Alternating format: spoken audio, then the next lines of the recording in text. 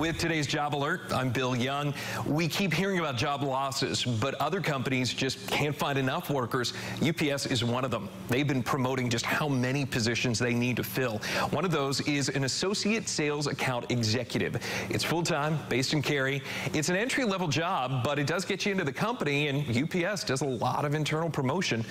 Have a bachelor's degree, be willing to travel if need be.